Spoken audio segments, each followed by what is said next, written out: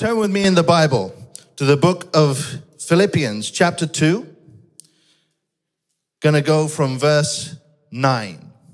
Philippians chapter 2 from verse 9. Therefore God also has highly exalted him and given him the name which is above every name, that at the name of Jesus every knee should bow, of those in heaven and of those on earth and of those under the earth, and that every tongue should confess that Jesus Christ is Lord, to the glory of God the Father. Join me to pray. In the name of Jesus, Lord, we invite your Spirit into our midst right now. Fill our heart to receive your word. We're here believing you for a touch. We're here believing you for deliverance to take place in our midst. We're here believing you for a touch from heaven to transform our lives, to heal us, to deliver us, to set us free. May your word bring it in Jesus' name. I believe what the scripture says here, that the name of Jesus Christ is power and fire that causes Satan and his agents to tremble and flee. I believe when you speak the name of Jesus Christ in faith, something happens which is beyond human understanding. I believe when you get into the Spirit in Christ Jesus, you will see the name of Jesus Christ working in your life. You will see the word of God working in your life, and you will see the power and anointing of God working against the darkness in your life, and you will see your enemy defeated. There is no chain Satan has used to bind you to him the word of God cannot destroy.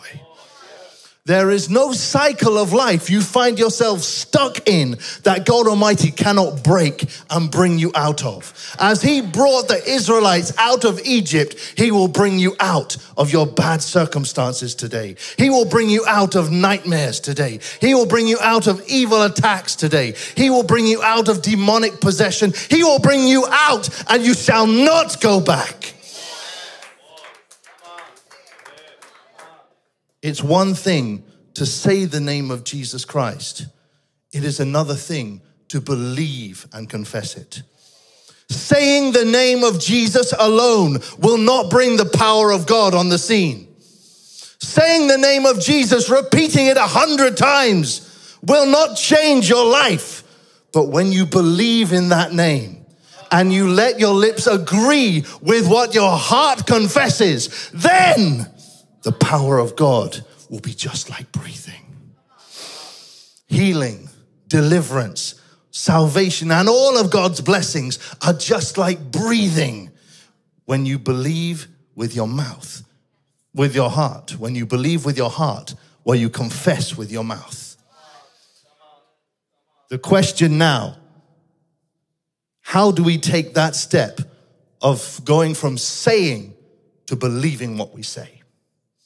The Bible says in the book of Hebrews chapter 10, verse 35 to 36, hold fast to your confession of faith.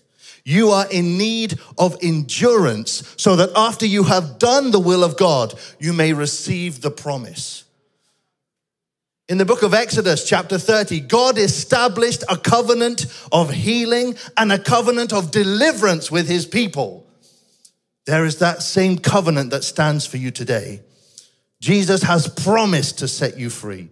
Jesus has promised to be your deliverer. Jesus has promised to be your healer, to be your healing provider. But you have a role to play. It is not all up to God to set you free, and it's not all up to you.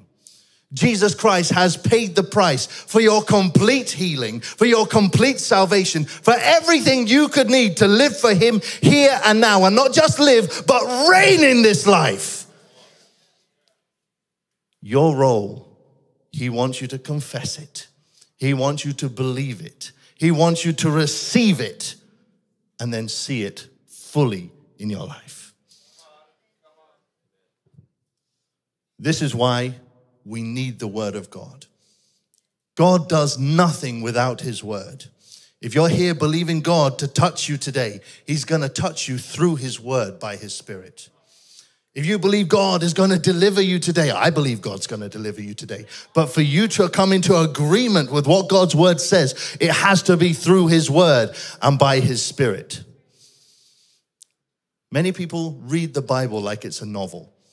They read the Bible like a magazine and then wonder why it doesn't work in their life. The Bible is the book of books. It's not a book. It is the only book that can transform your life. Any other book will only inform you. But to get the information in the Bible to turn to transformation in your life, you need to go into meditation, which will lead to revelation. Hallelujah.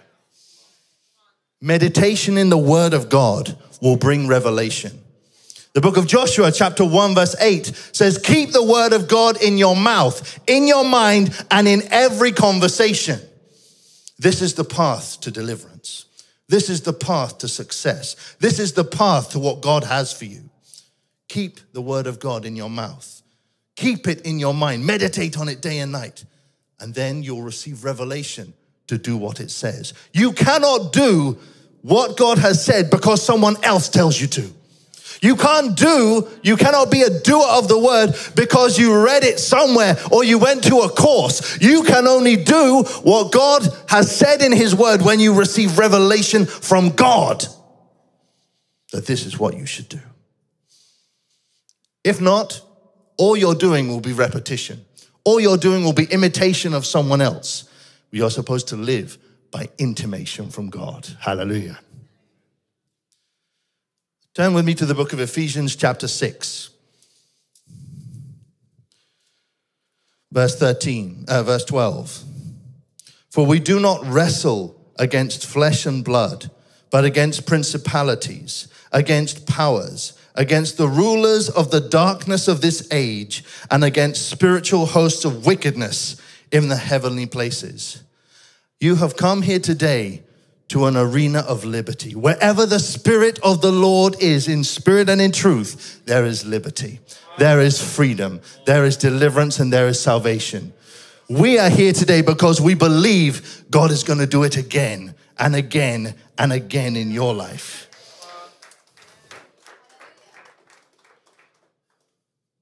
God cannot afford not to deliver you today because someone is somewhere waiting to hear your testimony. Someone is waiting to see the goodness of God come to pass in your life. Someone is waiting to see you go from being an addict to something to an addict to Jesus. Someone somewhere needs to hear your testimony. So God will not allow you to leave here today the same. You have a role to play. You have a role to play. Satan and his agents will not leave you just because you ignore them. Satan and his agents will not get out of your life just because you want them to go. You have to take a stand. You have to stand in the name of Jesus and command them to leave. You're going to see demons leaving people today because they are commanded to go in the name of Jesus.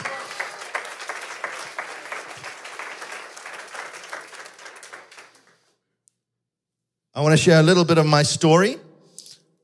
I was delivered. I was possessed with what called itself an ancient spirit. It had entered me. It said it was timeless. You can actually still find my video on YouTube. You just look for Ed's Deliverance. You'll find it there. It said it entered me when I was very young, when I didn't understand that there was a trap set for me.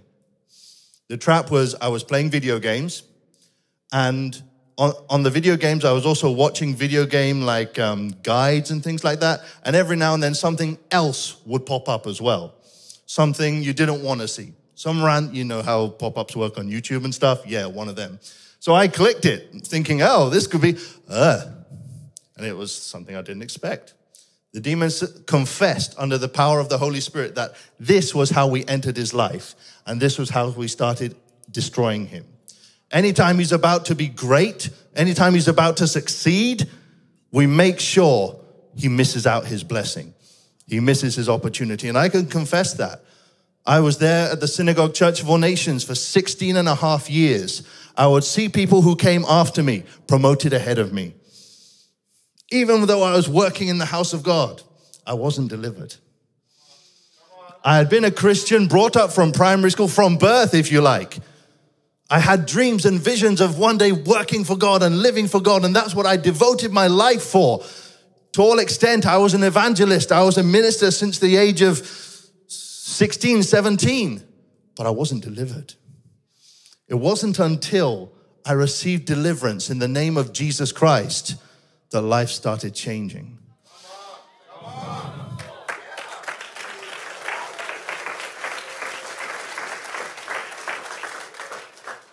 I had realized something is not right about me. I shouldn't be where I am. I did have a relationship with God. I did love God. I did love seeing people being free. And it wasn't the first year when I got to the synagogue that my deliverance happened. It was about 8 or 9 years afterwards. So I had been in the house of God, seeing the power of God working for a long time. I thought I was free. I thought I was okay. I thought I had no problem. But seeing it happen time and time again, and the confessions I heard in other people's lives, I started actually looking and thinking, well, could be. Nah, surely not. Looks pretty similar though. And so I started saying, okay, God, I'm going to say, I need to surrender finally. I had been doing so many things for God, but I had always kept that area that the demons mentioned, computer games. That was something I'd always kept as like a secret sin to myself. I knew, I thought, oh, on the plea of this, not damaging anyone, it's not hurting anyone, it doesn't do anything wrong. I can just play whenever I have a minute or free time. I won't let it get in the way of my work or something. I mean, I couldn't do it there because there's no internet there, but still. I was like, okay, it's nothing serious.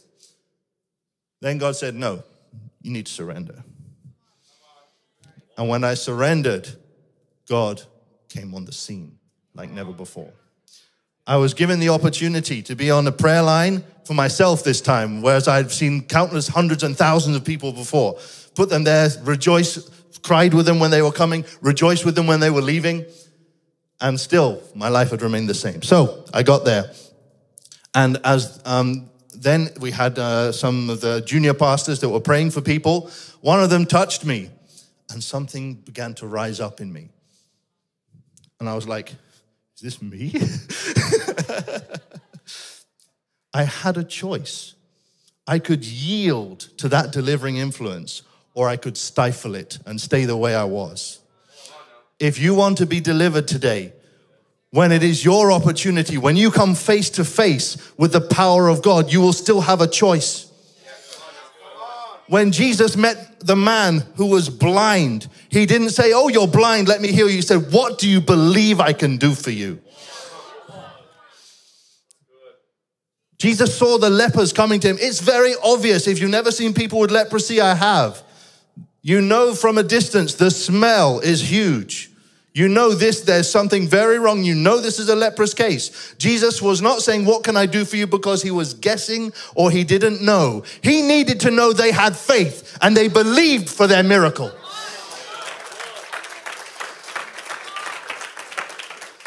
You will have a choice today. As the prayer line is going to take place, as the mass prayer is going to take place, or viewers all over the world, wherever you are watching from, when it is time for prayer in a moment, it'll be a time for the Holy Spirit to encounter you.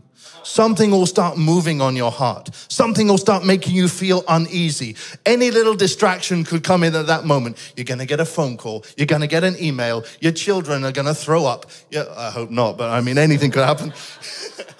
The devil could do anything because he knows he's one moment away from losing you forever.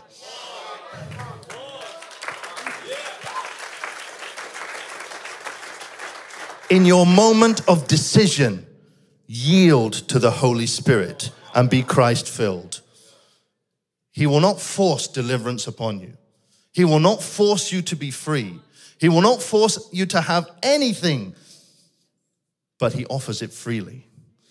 Revelation 22 verse 17 says, if anyone is thirsty, let them come and receive the water of life for free. That is the power of the Holy Spirit. That is freedom in Christ, and it's available for you today. Don't waste your opportunity. Don't go through another cycle. Don't wait to see another opportunity for someone to pray the prayer of faith for you. Today could be your day. Today could be the time. Finally, that demon will go. Finally, that bondage will be broken. Finally, that thought will stop. Finally, that pain will be over. And the life you had dreamed of in Christ Jesus will begin to take place.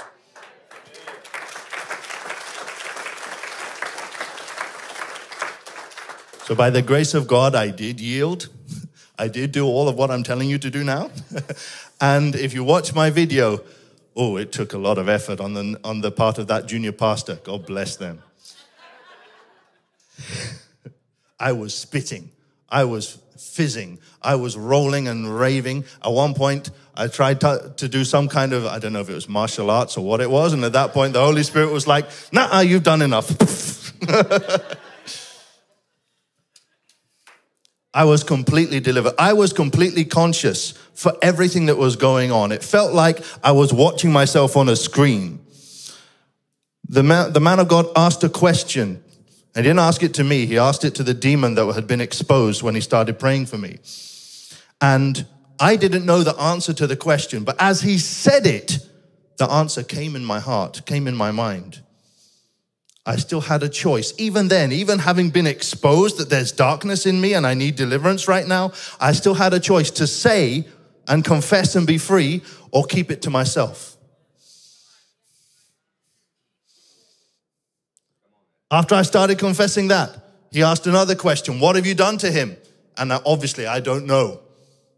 I didn't know what it was about to say. As he asked the question, it came to my heart again. I'm just letting you know this. Deliverance is real. Deliverance can happen to you today, but when it does, you will have a choice. Are you going to yield to the Holy Spirit and say what he wants you to say and put that demon to public disgrace? That's what you're called to do in Colossians 2:16. Jesus has triumphed over them already. Now it's time for them to be disgraced in your life. Those demons have disgraced you for long enough. It's time to turn the tables in the name of Jesus.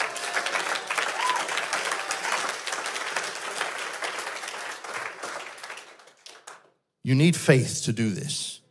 If you're here sitting in your reasoning faculties, going by what you see, going by what you hear, going by what things look like, you'll say, this is all a show. This is all acting. They paid people to do this. This can't really be real. I'm just imagining it. You have to step into faith to step into the realm of freedom. Freedom doesn't come to those who keep their Bible shut. Freedom comes to those who take the word of God into their heart and make it part of them.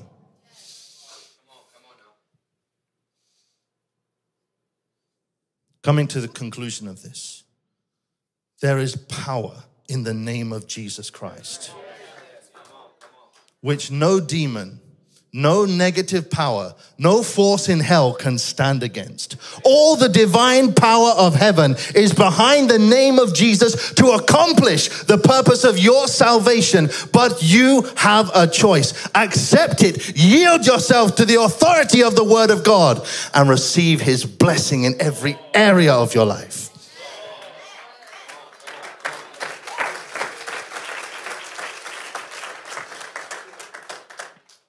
Lastly, I want to take you to the book of Matthew chapter 8. John chapter 8, praise God.